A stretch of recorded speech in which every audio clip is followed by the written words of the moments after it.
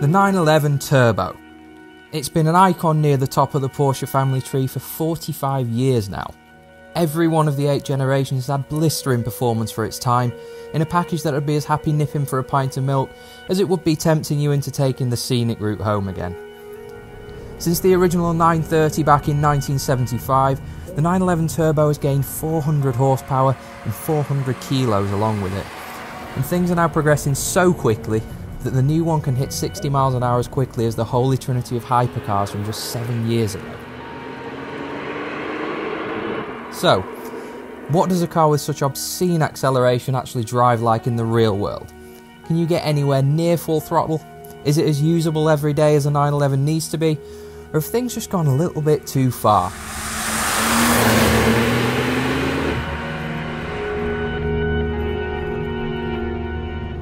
Now, before we get started, you probably recognise this car because it's been kindly loaned to us by SCD member Nigel, probably better known to you as Supercar Nigel. So, the new Turbo S. How do you replace one of the quickest cars in the real world? You make it even quicker, obviously.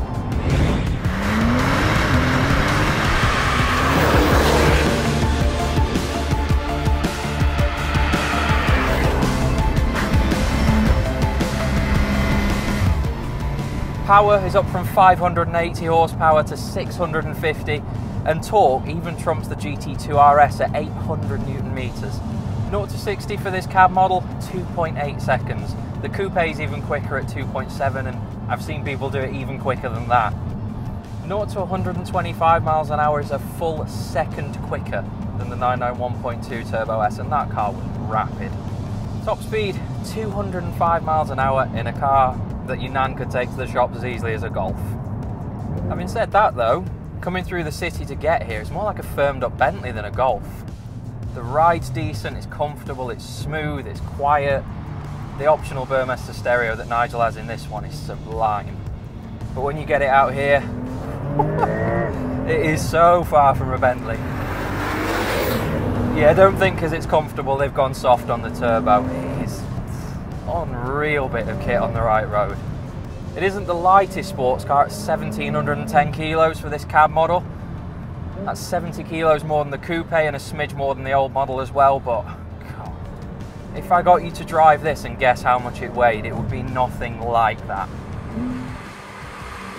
The now familiar 4-wheel steering means the agility is ridiculous. The grip's pretty face bending even in damp conditions like today. But at higher speeds, it's so stable. I'm going to carry on a bit of a theme here because rather predictably the Turbo S is pretty darn good. Traction, absolutely astonishing. Even on a day like today, second gear just digs in. Now we all know these turbo models don't make the most noise, because most of it's just sucked up by the turbos.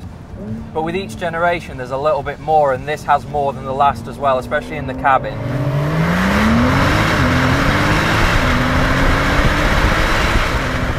With the windows down or the roof down, you just get this hilarious whoosh. A nice little wastegate flutter as well. Now this one doesn't have the optional sports exhaust, purely because Nigel prefers the quad pipes on this model rather than the big twin ovals you get with the sports exhaust. Now, I'm not sure how much different the exhaust makes, but I think it tips it a little bit more towards a GT2 RS with that sort of bassy note, rather than just the whoosh of this, but I kind of like the whoosh.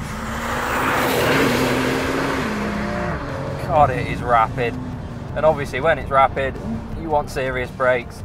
Surprise, surprise, it has serious brakes. Carbon ceramics are standard on the Turbo S, and I don't think you'll come near to using them properly on the road. Another thing you won't be shocked to hear, 8-speed PDK. That's pretty flawless as well. The one thing you don't get is a little kick in the back for a bit more character, but it does suit the car really well.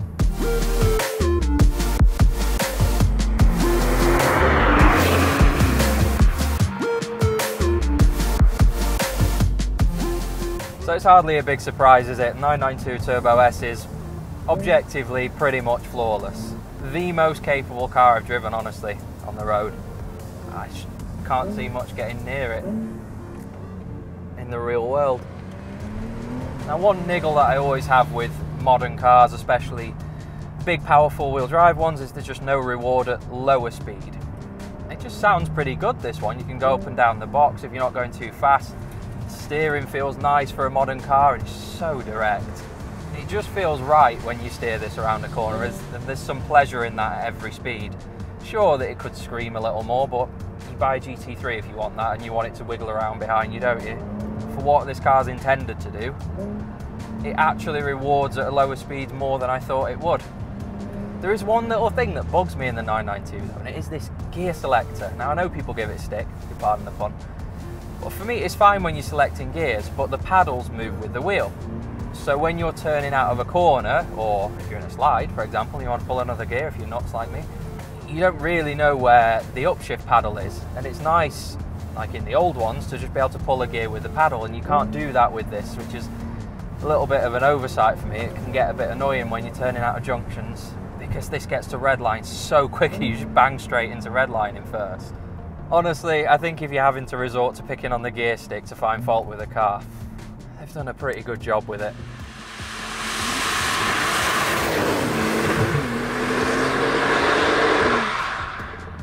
Try it with the roof down. Now, it's not the warmest of days, so I'm doing this for you guys, purely scientific. Oh, there's the whoosh. Dial it back to Sport, because you actually get the pops on the downshifts in Sport. In Sport Plus, you don't get them. Wow.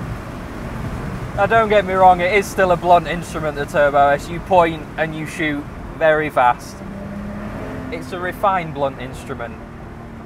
And for me, it gives you more back than the older generations of the Turbo did. In case I didn't quite convey just how sickeningly rapid the 992 Turbo S is, Nigel insisted I tried launch control. And I obliged. Okay, I obliged a few times. And a few times I hit the limiter in both first and second because the revs just climb so quickly and mine can barely keep up. I don't even think it'd be drivable as a manual. In typical turbo fashion though, all that power doesn't come at the expense of traction, usability and refinement. You really could use this car every day, and it speaks volumes that Nigel's already done 2,000 miles in this car in just a single month. Alright, if you want an ear-bashing, screaming soundtrack, razor-sharp throttle response and a more playful back end, a GT3 is still the way to go. But as an overall package, you have to tip your hat at how many areas the Turbo excels in, and you can't help but be in awe at its performance and grip. I know you've heard it 1,000 times and expected no less of it, but the 911 Turbo is still the king of everyday supercars. And with this 992 generation, Porsche haven't just made a fast car faster. No, they've made a brilliant car even better. A big thank you to Nigel for trusting us with his stunning Turbo for the day. Launch control and anything else will never feel quite the same again. Please remember to like and subscribe to keep up with all our supercar content, and let us know what you think of the 992 Turbo in the comments below.